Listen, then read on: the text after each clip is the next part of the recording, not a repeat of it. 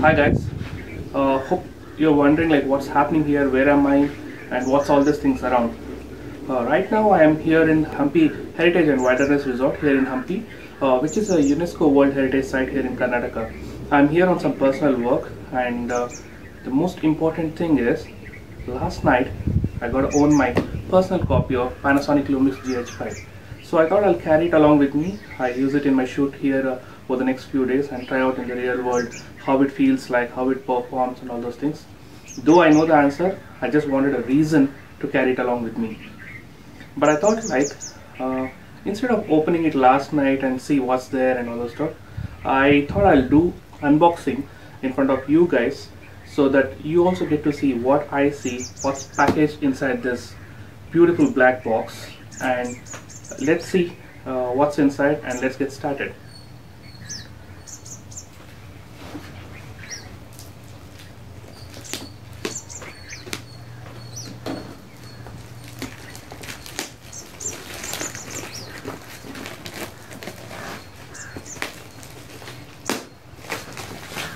Double layer packaging.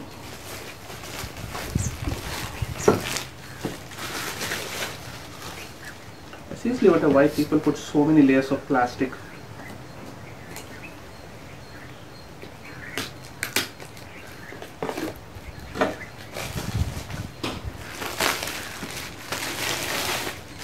Really interesting.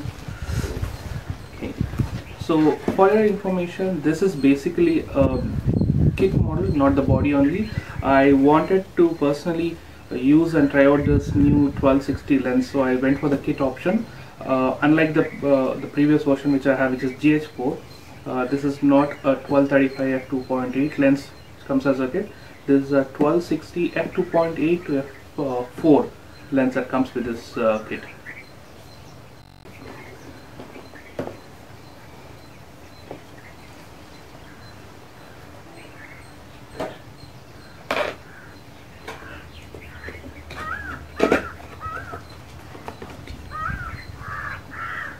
All the optional accessories that comes along with GH5 are listed here.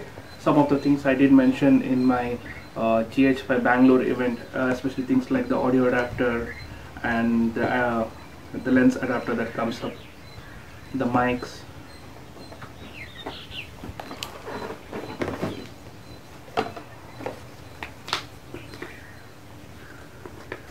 What's this? Okay, this is the warranty card. This comes with a 2-year warranty, and I did hear from my store representative that we need to register it online to get hold of the 2-year warranty, so there is no need of all these cards as such, but we need to do it online.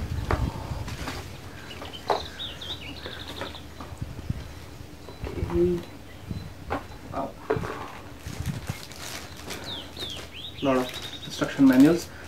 I think there's a quick start guide and a basic operating instruction manual in this.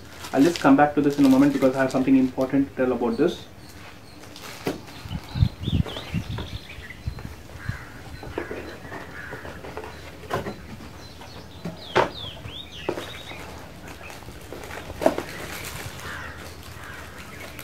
The hood, the lens.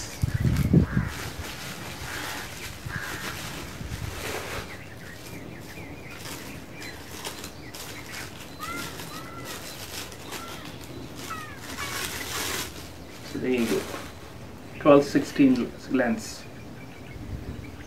Pretty solid compared to the 1235 that I already have. This feels much bigger and actually it's heavy compared to that. Okay. The usual autofocus and manual focus knobs and the power OIS, and apparently this lens is capable of enabling the dual IS that the Panasonic GH5 comes with. The hood for that, very important when you're shooting in against the sun and things like that.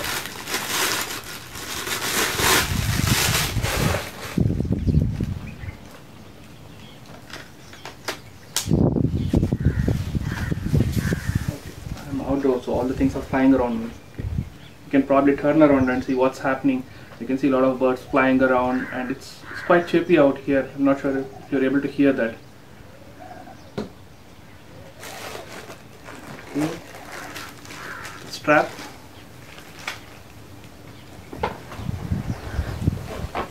Wow, the main thing.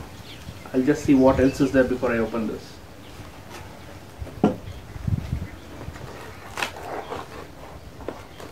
Okay, a lot of cables.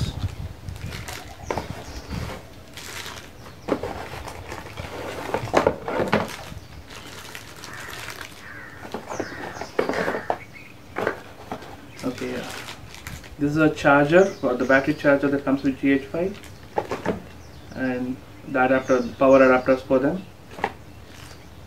The battery itself, apparently this is the same battery what the GH4 also uses, so I have quite a lot of them spare with me, but this will be very handy. The battery performance of GH4 was really very good, and I've heard that even the GH5 has a fantastic battery response. So this will be something which I'll be able to try out over the next few days, the shoot here. See how the battery performs when I'm doing a full day shoot with just one single battery.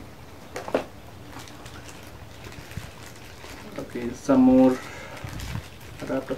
Okay, this probably is a HDMI lock port, if I'm right. Yeah. Okay.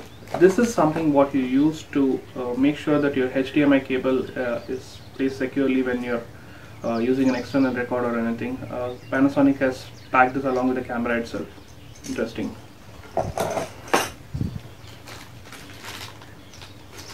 Okay, USB Type-C data cable. Okay, some more power adapters for different countries. This is mainly for the India and Europe type of thing, and this is, I presume, for US. Okay, let's keep this aside. Let's go to the camera quickly.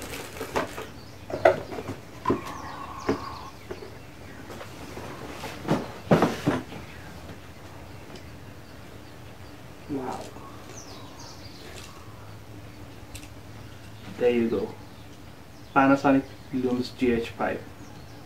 Wow, it feels much heavy and more robust than the GH4. Okay. Ooh.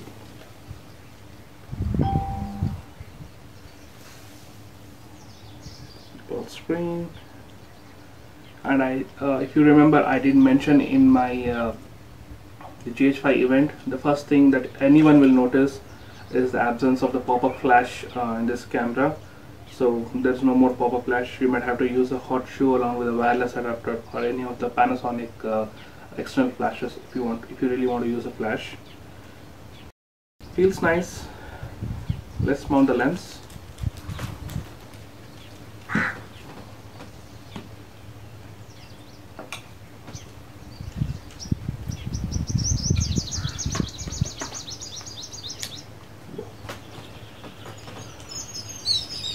Though it's a mirrorless camera, this particular combination, which is the GH5 with the 1260, does feel like a DSLR with a heavy lens. It's really very solid and very comfortable to hold on. I'm pretty sure I'll enjoy it over the next few days, or probably over the next few years when I'm using this, especially when I'm shooting handhold. I'm not much of a handhold shooter. I prefer using tripod for most of my shoot, irrespective of video or photo. But if you're someone who uses it handheld, I'm pretty sure you'll enjoy the ergonomics of it. Okay, it's the second most important thing. Dual SD card slot. That's the most important change that the GH5 comes with when compared to the GH4 or any other cameras in this price range. That's it. I don't want to talk much about the outside features of the GH5. I'll keep it aside for a different video, because right now you're seeing this in a 360-degree video, and I'm not sure if you'll be able to appreciate a lot of the stuff that I want to explain here in this camera. So I'll have a dedicated video, and probably in the coming weeks, about the external features and the comparison between the GH5 and the GH4. So that's a different video altogether. But as I mentioned, I want to give a quick note about the manual.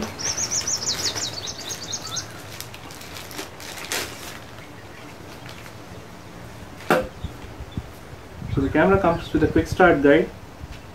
This is in English, and this one, I'm not sure which language. There's another language here. Okay. Okay, and again the operating instructions manual in 3 different languages, but this is the main important one, which is English. Okay, so one thing I got to read in the net as well as hear from some of my friends out there in US is that though this manual looks a bit bulky and big, there is one important information in this manual. There's a specific page, I'll try to link it in the show notes below, that gives you a reference to an online material which is a much bigger manual, which has some intricate level information about this particular camera, how to use it, how to set it, and all those stuff. So not many of the people whom I know have the habit of reading the manuals, but I would suggest always, before you start using the camera, always for once read the complete manual. And whether I can call it good luck or bad luck, there is one additional manual available online which is much bigger. Probably I heard it's about 300 to 400 pages, which is probably more than what this particular this is about 120 pages, and that one is about 300 plus pages. That one is quite important, as what I heard. There is a lot of information about the autofocus settings, and which is one of the things of debate the last few weeks. So please make sure that you go through the manual and also the online manual that's available on the Panasonic website before you start using the camera. I know you might have to spend quite a bit of time when you're doing that, but it's really helpful for you. But I'll also make sure that I'll try to make a video about all the important things which you might tend to miss out when you're using this camera, and all the information that I find it's very helpful for you guys, which I come across either in this manual or the online version. So there you have it, Panasonic Lumix GH5, first 360 degree unboxing of it in the world, and it's about 6:15 here in the morning, and sun is rising. Probably can turn around and have a look at it, and I think it's time for me to get out of the room and head out to the field and start shooting it. Luckily I have my other batteries charged up and I have my memory cards ready, so I can start using it. Okay, the birds are telling that enough of it, let's go. Thank you.